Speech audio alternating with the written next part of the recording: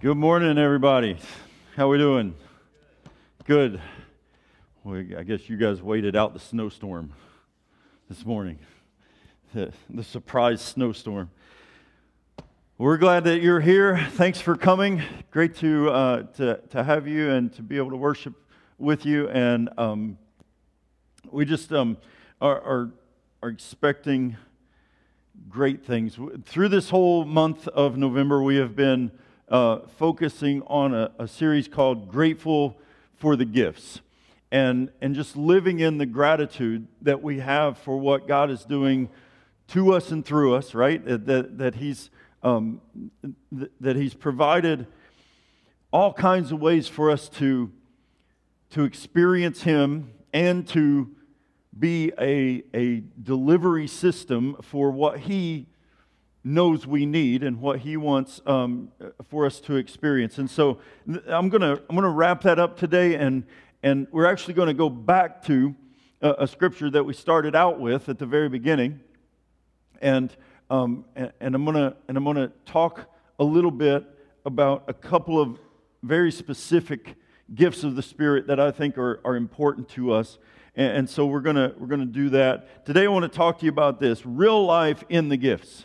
Because the truth is, if we don't make the gifts real in our lives, if they don't become an everyday occurrence or a normal way of life as they were in Jesus' life, and listen, I've tried to reiterate this point.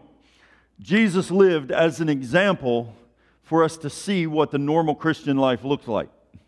So Jesus didn't live this anomaly life that no one else could attain. He lived the life that He meant for us to live, that He was demonstrating, that He was giving us an example of what it looks like when a follower of His, when a believer walks in the gifts of the Spirit through the empowerment of the Spirit. The Holy Spirit that was in Him is the same Holy Spirit that is in us. And when we understand that, and we recognize that it was Jesus putting that into place and demonstrating that for us over a 3-year period of just living normal life, right? Living out life. And then as He neared the end of that life, He said, and listen, here's the good news. You're going to do even greater things than these, than what I've done, because I'm going to be with you. The Holy Spirit is coming to be in you, and it's through that empowerment that you're going to experience even more than what I've demonstrated, because what I've demonstrated for you is just enough to get you started. It's enough to show you that all things are possible with God, and this is the faith that I want you to live into. And so when we live into that faith, when we live into that calling, that way of life, it's going to require that we let go of some old things. It's going to require that we release some old thinking and some old ways of operating, some limited ways of operating, some short-sighted ways of, dare I say, some safe ways of operating. Because here's what I know. Operating in the gifts of the Spirit is a dangerous way to live. It's dangerous to the enemy. It's dangerous to your ego, because it will destroy your ego, right? Because you got to get rid of that ego so that you can get out of the way and let God have His way. And so it can be dangerous when you say, I believe this, although I can't see this, right? And you're stepping into, by faith, something that you cannot see, though God has said it, and that settles it, right? God said it, that settles it, we believe it. That's what faith looks like, right? I used to get that mixed up. I used to say, God said it, so I believe it, and that settles it. Well, the truth is, it really doesn't have anything to do with whether I believe it or not. If God has said it, it's done, right? That settles it. so I believe it. And it's in that belief of what God has said, it's in that faith that I put in Him, that trust that I put in Him, that confidence that I put in Him. Faith is now the confidence of things not seen, right? The substance of things hoped for, the confidence of things not seen. It's the solid foundation of the things that we now get to have when we place our faith and hope in Christ. So when we look at the gifts, when we begin to operate in the gifts of the Spirit that God has given to us, that God is wanting to flow through us, and I believe that we are in the middle right now. I don't know in the middle, but I believe it's already started, and we're somewhere in the process of a revival that God is pouring out His Spirit once again. He's always been pouring out His Spirit, right? It's the Joel, the Joel revival that was prophesied in the book of Acts, that the Apostle Peter, went back and he said, old men will dream dreams, young men will see visions, or maybe it's the other way around. I don't care. Whether you think you're old or not old, it's all relative, right? I used to think people my age were like ancient old. Now I'm like, that's not too bad. It's not that old. It's really, But anyway, you know what I'm saying. So he said, and I will pour out my Spirit on all people, sons and daughters, all people. And when God pours out His Spirit, listen, here's the thing about God's Spirit. He doesn't just pour out His Spirit so we get wet. Right? So that we get covered in the Spirit. That's not the point. The point of pouring out the Spirit is that it will do something, that it will accomplish what it was released for. And so here's my point that I want to get to today, is that the gifts of the Spirit flow to, with, and through you every day if you stay connected. If you stay connected, the gifts of the Spirit will flow to, with, and through you, right? Because the Spirit is not released just to make us feel better about ourselves, or to make us feel religious, or to make us, the Spirit is released so that we will have something to deliver to the world. So that we, by the delivery system of God, we can release what God is releasing from heaven. And we get to do that. We get to play a part in that. We get to experience that to us, with us, and through us. And it's in that way that we experience the fullness of God's presence around us. Right? Why would we want to quench that? Why would we want to shut that down? Why would we want to neglect that in our lives? Unfortunately, I grew up for a long time taught in a tradition that all of that had stopped, and there was none of that still going on. And we have the Bible. Just read your Bible and be a good little Christian. Hunker down and wait for Jesus to come back. Don't expect anything from Him. Don't expect Him to intervene in anything that you're doing. Don't expect Him to show up and make a difference in your life. Right? I was literally taught this. And then I read my Bible and it's just like, no, that's not what we don't have the Scriptures just so we can see what God did then. We have the Scriptures to tell us what God wants to do now. And what He's up to now, what He's bringing to life now into our lives, so that we can spread life around us. And so I want to just show you 1 Corinthians 12 has been the passage that we've kind of centered on through the series, and I'm just going to read it to you. It says, now to each one the manifestation of the Spirit is given for the common good. And one of the sermons in the series was that it's for the common good. It's not, what you bring to the table is not for you. It's for the people around you. And what the people around you bring to the table is not for them. It's for you. And as we all bring what God is pouring to us, with us, and through us, then everybody receives what they are in need of. Everybody, God is able to deliver all that He has for us. And so, it's for the common good. To one there is given, through the Spirit, a message of wisdom. To another, a message of knowledge. By means of that same Spirit. To another, faith, by that same Spirit. To another, gifts of healing, by that one Spirit. You seeing a theme here? By that same Spirit, by that one Spirit, by the Spirit of God, right? What's He trying to drive home? What He's trying to drive home is that these things are not from us. What He's trying to drive home is that these things are not possessed by us. They are possessed by the Holy Spirit, but we are possessed by the Holy Spirit. Did you get that? That was a little pun type of thing going on there. Didn't plan that. Anyway, to another, miraculous powers, to another, prophecy, to another, distinguishing between spirits, to another, speaking in different kinds of tongues, to still another, the interpretation of tongues. All these are the work of one and the same Spirit, and He distributes them to each one just as He determines. Now, here's the thing that I think we have to take away from this, is that God is saying, I'm going to pour out all these things that make people feel very uncomfortable, that are very strange looking in this world, that require miraculous things that we would chalk up as being miraculous or otherworldly or, whatever it might be. But I want you to understand the source of where they come from. They all come from the Holy Spirit. So here's the first question. Do we believe in the Holy Spirit?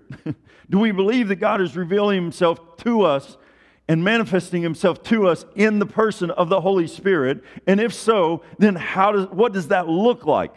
And what that looks like here in this passage are 9 spiritual gifts that really kind of set a foundation for other spiritual gifts to operate. But we can look at them and we can put them into categories.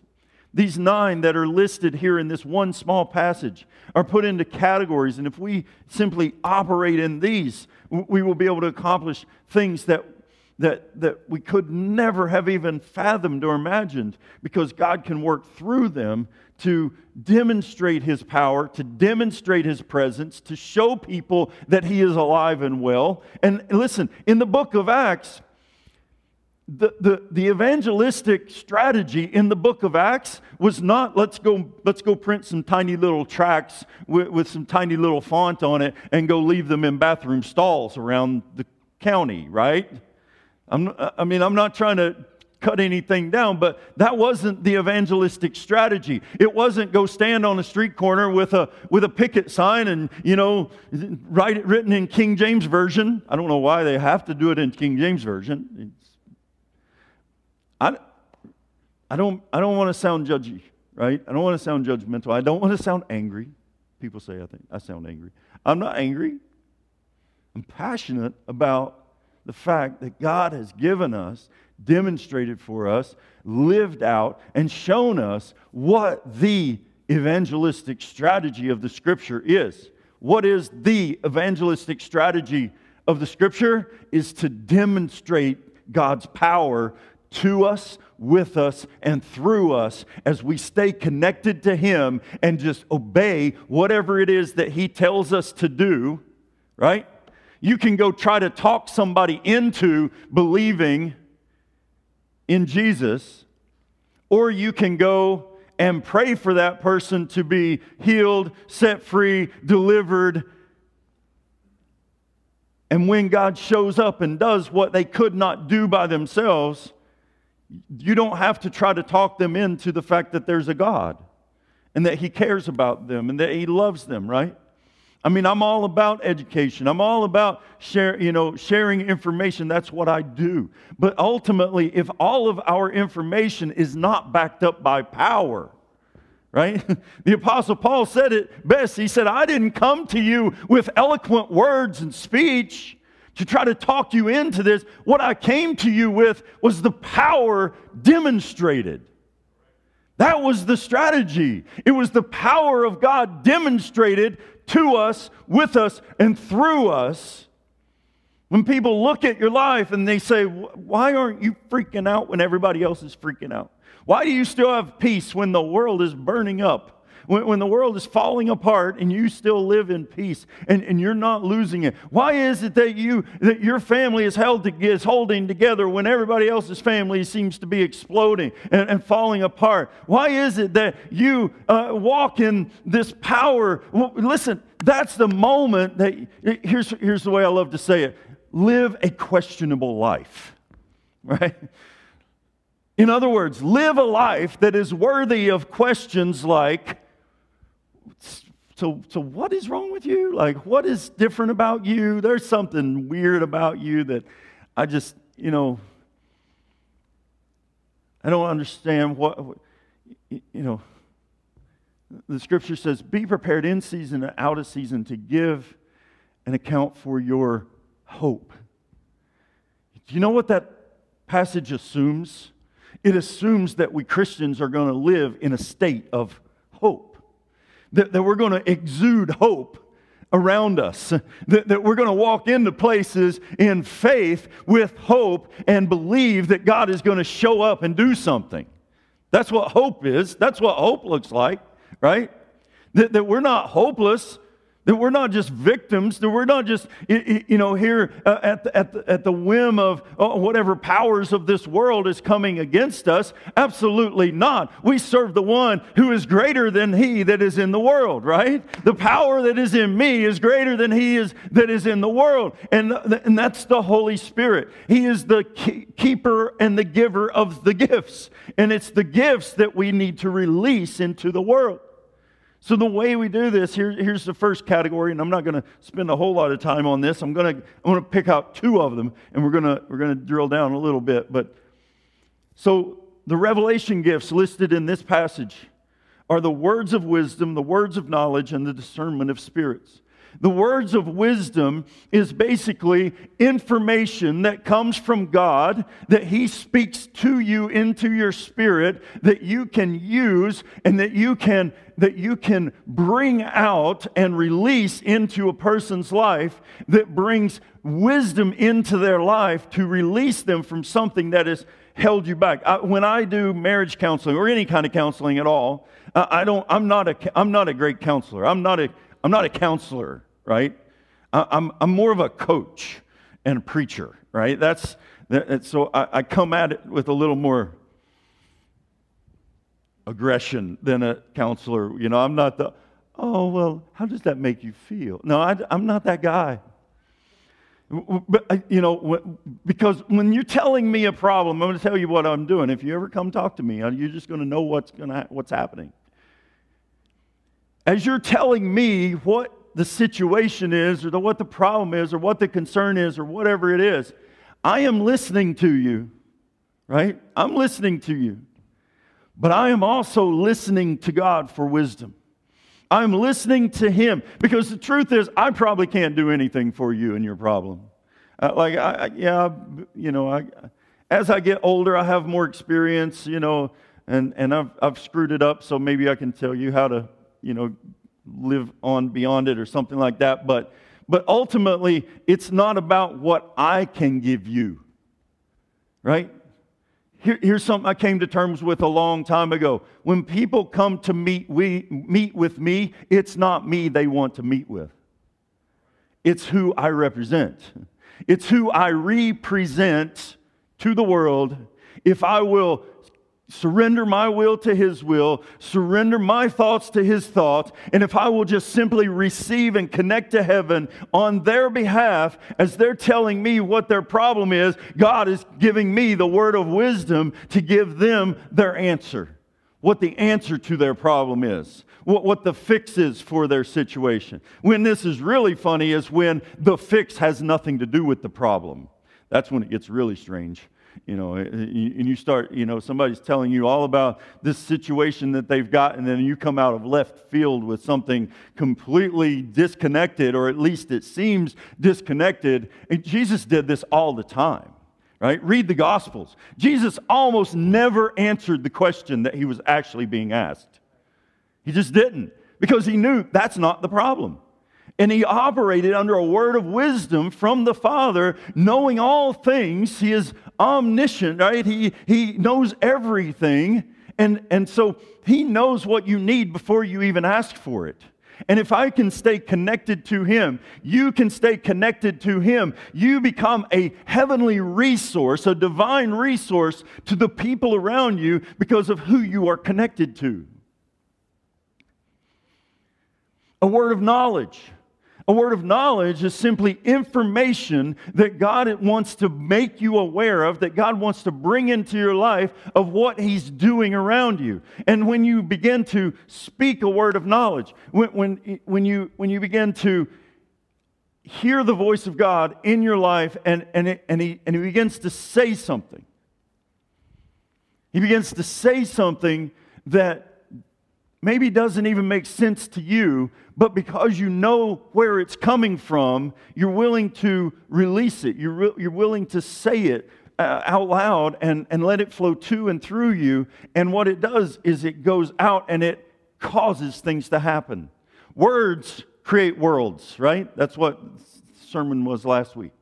The words that we say create the worlds that we live in. And when we operate in faith and operate in words of wisdom and words of knowledge that God is speaking to us and through us, we are creating the worlds around us with God's words, right? That's what words of knowledge, words of wisdom are.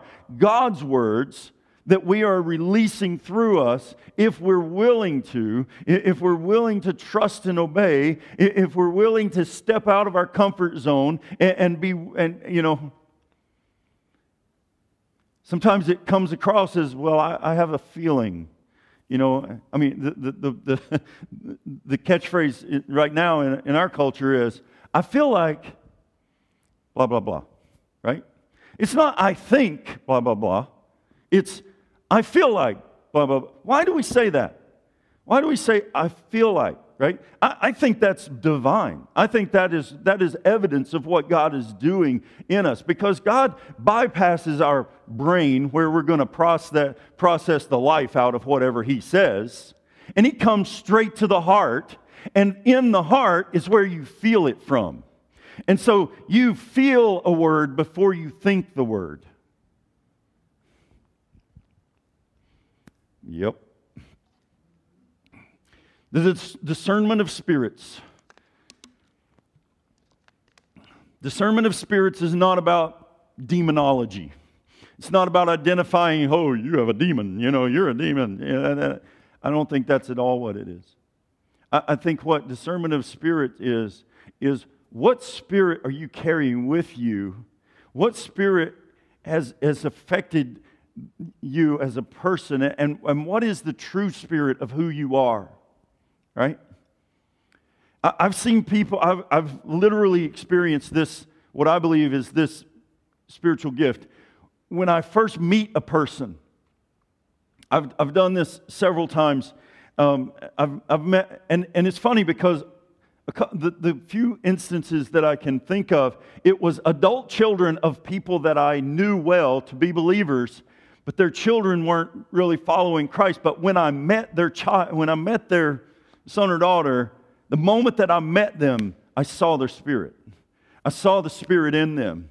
And immediately I felt a peace that this person is on their journey toward God. This person is coming to the Lord, right? And in every one of those instances where I saw that, I ended up leading those people to Christ and baptizing them. I could give you names, I won't, but to protect the innocent or guilty or whatever they are, right? But that is a discernment. When you walk into a room and you see you walk into the presence of someone, you're like, ooh, something weird happening there, right? It's like I just got a weird vibe from that person, or I just got this weird, That's a discernment of spirit. That's God trying to protect you or trying to lead you, trying to guide you in the way that you are to respond in this situation. Because, listen, if we will stay abiding in Him, in other words, if we will stay connected to Him, then He will give us all the information that we need to operate and to move and to act on His behalf here in this place in peace. In peace. Listen, here's the opposite of that. If I have no information, I have no understanding, I have no wisdom, I have no discernment, what am I going to live in? Terror. Right? I'm going to be like, I don't know what to do. I don't know what's going on here. I don't know what's happening here. But listen, if I know that God is giving me wisdom and knowledge and discernment and revealing those things to me, now I am seeing what others can't see. I'm operating in a different level, on a different frequency than the rest of the world operates. I'm no longer just operating on this level of reaction. From the outside in, whatever's happening to me is causing me to think and feel the way I do, and it's shutting down my spirit and my connection with God, and I just begin to live in this fear, fight, or flight syndrome all the time, where I'm just simply reacting to everybody, and I look a lot like a squirrel out in the backyard. Right? Amen? Anybody ever feel like a squirrel out in the backyard? You're just like, where's that? There's a dog over there. Right? Does your brain ever feel that way? Mine does. Mine does. And what it's become for me is a warning system, an alert system to say, check your connection. Check your connection. Because the moment that I lose connection, the moment that I take my eyes off of Christ, the moment that I stop living in the awareness of God, then that's the moment that I begin to live from the outside in rather than from the inside out. You see, when I'm connected to God in my spirit, in the inner core of who I am, in the part of me that is created in the image of God, and I'm connected to Him, and that's where my source is coming from, now that is flowing out through my soul, which is where my thoughts and emotions live. And so my thoughts and emotions are being guided and directed by God, not by the world around me. And so I am living in peace and love and joy, and all of those fruit of the Spirit that's being produced in my spirit out through my soul are manifesting out in my flesh, right? And I am bringing into the world what is in my heart and releasing what is in my heart, my spirit, through my soul, manifest in my flesh. And people say, why do you have so much peace when everybody's freaking out? Why are you so full of joy when everybody else is so angry and upset? Why don't you hold bitterness and unforgiveness and resentment against that person that called you those names and did you that way and all that, and you forgive them and you let them go? See, that's just the Spirit flowing. Because that's the power that we get to move and operate in when we walk in step with the Spirit, when we stay in tune with Him. The next three are the speech gifts, the prophecy, the gift of tongues, and the interpretations of tongues. Prophecy is simply a way that we bring to the world. The Apostle Paul actually talks about these two gifts in 1 Corinthians 14, 2 chapters over from where we are here. He says it this way, But the one who prophesies speaks to people for their strengthening, encouraging, and comfort. Strengthening, encouraging, and comfort. You say, well, I'm not a prophet. Well, have you ever spoke to someone on God's behalf because God has filled you up with something and you've taken courage and comfort from what God has done in you, and you're allowing it to pour through you, and you're coming alongside of a person and you're bringing them comfort and strengthening and courage? That's called prophecy. That's called letting the Word of God and letting the power of God's strength and comfort and encouragement flow to you, with you, and through you to another person. You see, sometimes we make this stuff so religious that it's no earthly good. When in fact God said, no, this is just a normal day. This is just how I move. This is how I operate in your life. So when we move in these things, when we understand these things. Now, I'm not going to get deep into the gift of tongues and the interpretation of tongues. People get freaked out about that. Don't be freaked out about that. Right? There's so many different ways to understand that. In the book of Acts, they spoke languages that they did not know, but other people around them knew. There are testimonies of missionaries around the world that have done that exact same thing, because God takes the vibrations that are coming out of your mouth and rearranges them to be understood by the people that are receiving them, because He wants to get a message across. There are also the gift of tongues that I believe the Apostle Paul talks about, especially here, is that this is a language that is between you and God.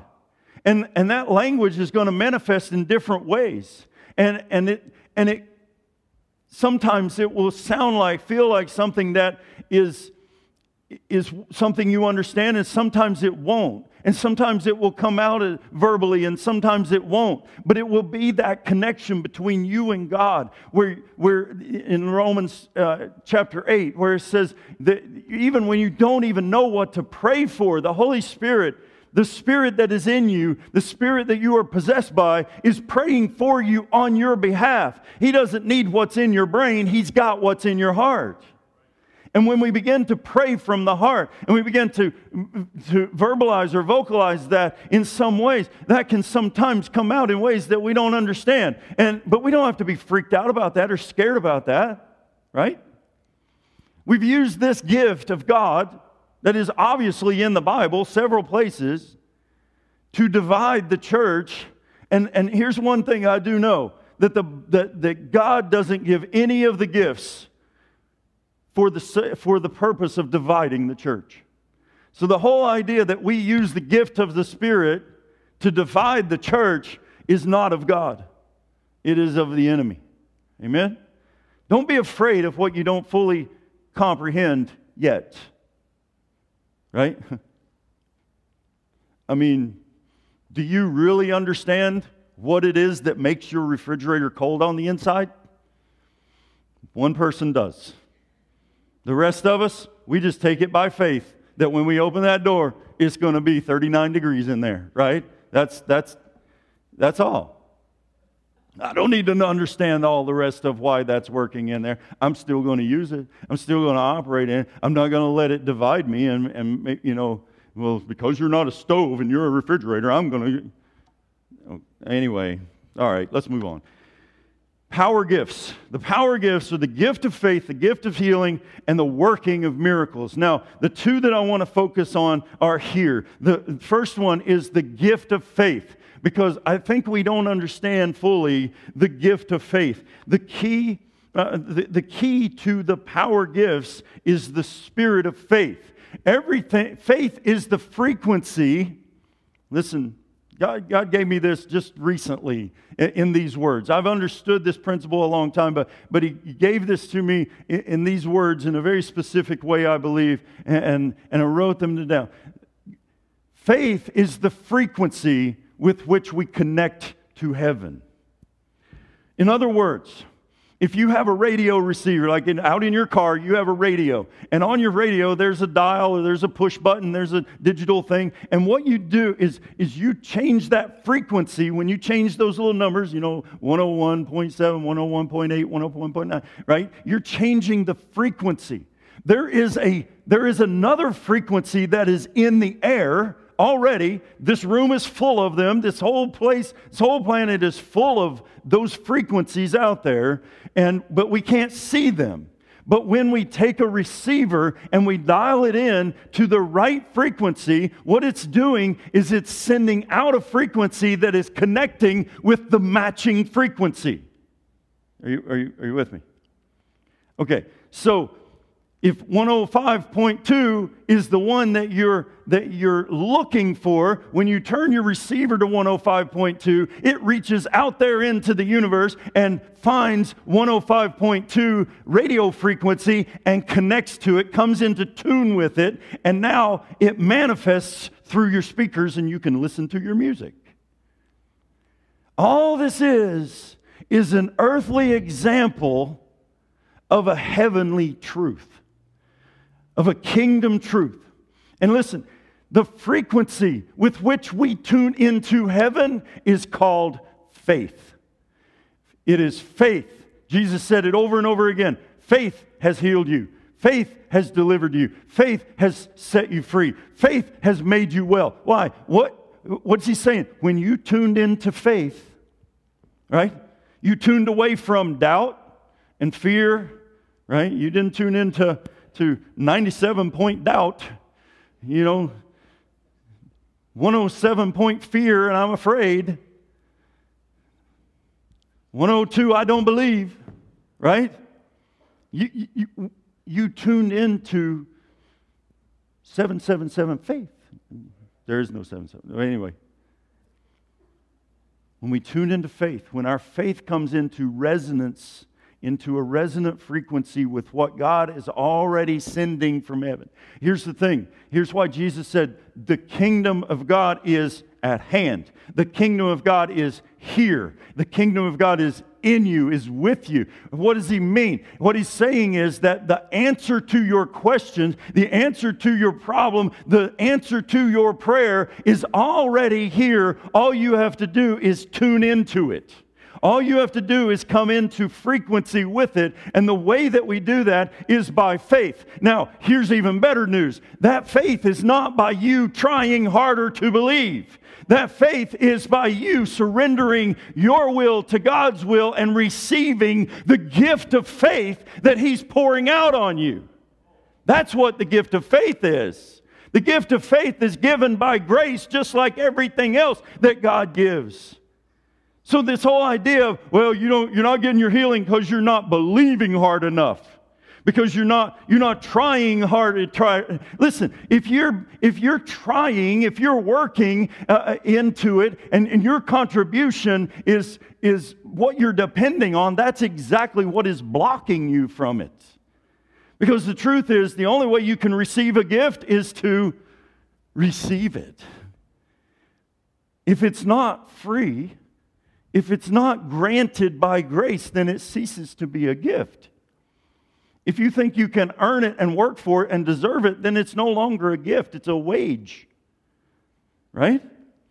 So when you need more belief, when you need more faith for the miracle that you believe God has called you to believe for, and the desire that He's put into your heart, here's the thing, God gives you both the desire and the faith. Right?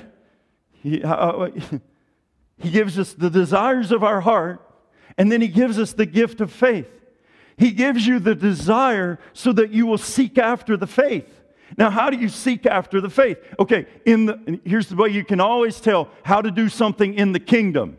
Just do the opposite of whatever you would do in the world.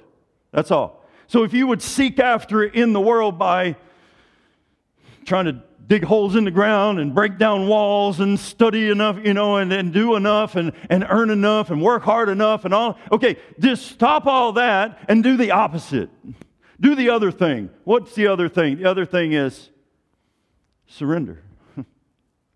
I surrender. Now, the way that's manifested in my life that I've talked about, several times is this. This is what my surrender looks like because I have a little different personality. But here's what surrender looks like in my life. Fine, God, you do it. Right? I know that sounds sacrilegious and disrespectful. God's big enough not to get offended by my piddly little responses, right? Because every time that I've come to God at the end of my rope, at the end of everything I thought I could do to make it happen and earn it and deserve it and work for it and all that, and then I'll get to the end of my rope and I'm like, fine, God, I can't do it. You do it. He's like, finally? I've been waiting for you to do that. I've been waiting for you to get out of the way. I've been waiting for you to let me do what only I can do. Here you go. Whoosh. The floodgates of heaven open. And what I could not work for, earn, or deserve, or manipulate, He makes flow freely without effort. You see, God never had any intention for us to make it happen on our own. It's in our state of surrender that we find our victory. It's in our state of letting go and allowing Him to flow into us. All that He has for us, that we ultimately experience the power.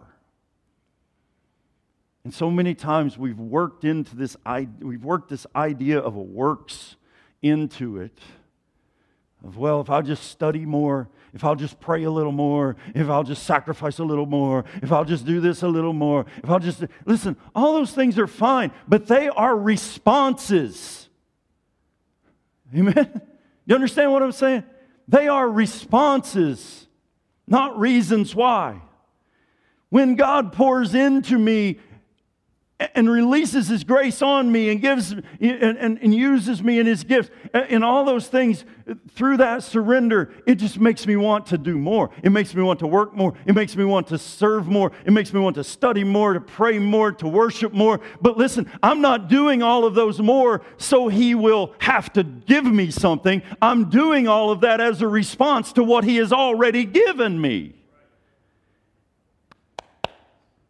God initiates everything. You never initiate anything. If you think you have to initiate so that God will then reciprocate, you have got the cart before the horse. You love because He first loved you.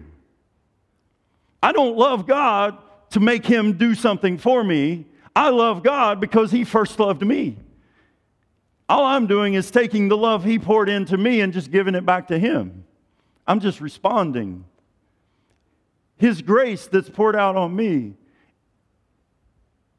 was initiated by Him.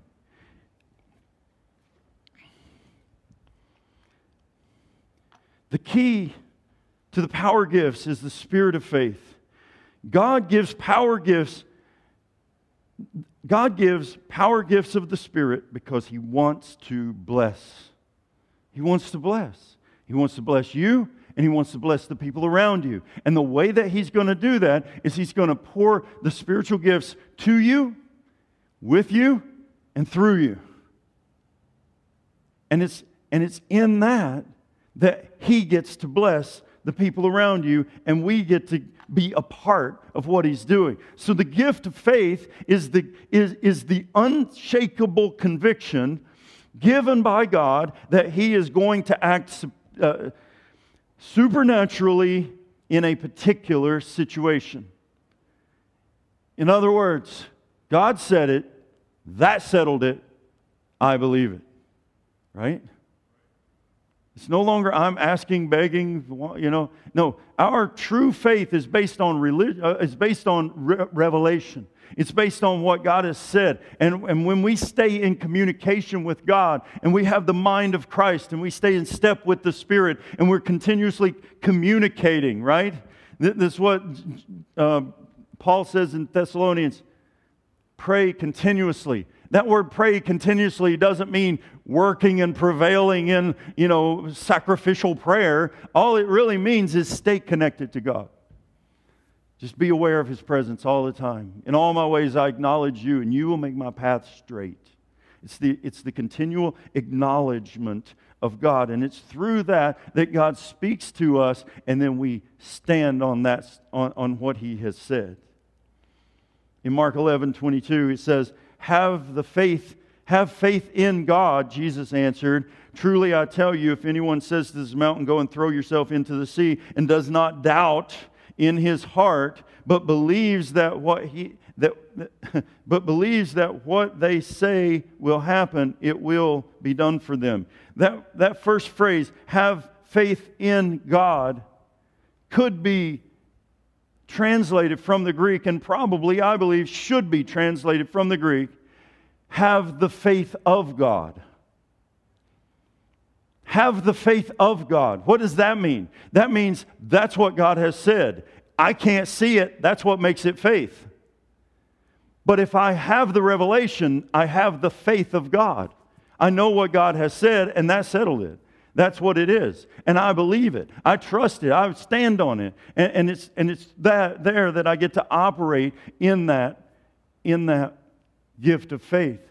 The gift of healing is very similar in that all we're really doing is connecting the circumstances on this earth with the reality of what is already done in heaven.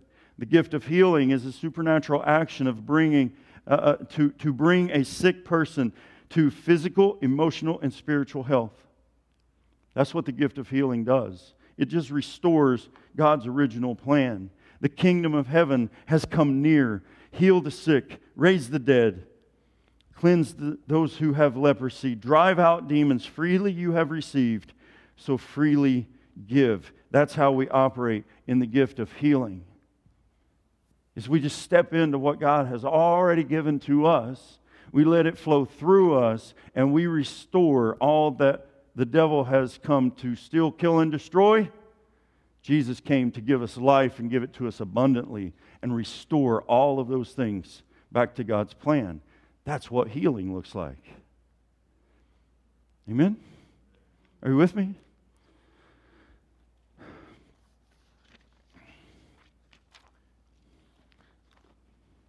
Why don't you stand up?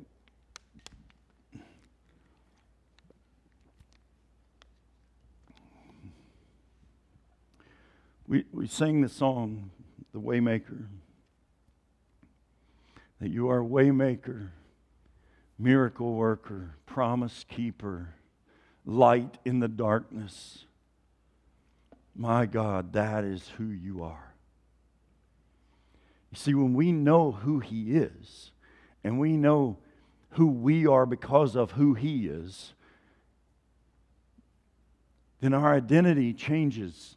Our identity moves from being an innocent bystander to being the delivery system of the divine. The Apostle Paul in 2 Corinthians says, our weapons are not like the world's weapons. Our weapons have divine power to break down strongholds. And then he talks about two very specific things, prayer and thoughts. As if those are weapons that are used against the enemy. Here's what I think is awesome about that, is that those are the only two weapons that we need to use against the enemy. Because that's where all of what God flows to us and through us flow. It flows through our thoughts. It flows through our prayer, connection to Him. And then we release it with the words that we say into the world. And that's exactly how Jesus shut him down when he was tempted for 40 days and 40 nights. The only thing Jesus used as a weapon against the enemy was this: thus saith the Lord. Here's what the Word of God says. And just like darkness can't put up a fight against light, lies cannot put up a fight against the truth. And when we speak the truth, then the lies have to leave. When we shine the light, the darkness has to leave. So let's pray together. Father, we just thank You for all that You want to do to us, with us, and through us. Through these gifts that You've promised and that You've delivered and that You continuously deliver. Give us that gift of faith, Lord, to believe and to trust and to know that You are alive and well around us and in us and through us all the time. Help us to live into the life that You've called us to, that has divine power to break down the strongholds of the enemy, and not to be the victims, but to be the victors, to be more than conquerors through Christ our Lord. And so, Lord, I pray that we would just walk from this place with a new sense of freedom and a new sense of power as we submit and surrender our will to Your will. And as You restore all things, we give it all to You. We praise Your holy name. In Jesus' name we pray. Amen. Amen. Have a great Thanksgiving, everybody. Remember, we will not meet for the gathering this week. We will have CR on Friday, though. But have a great Thanksgiving. Enjoy yourself.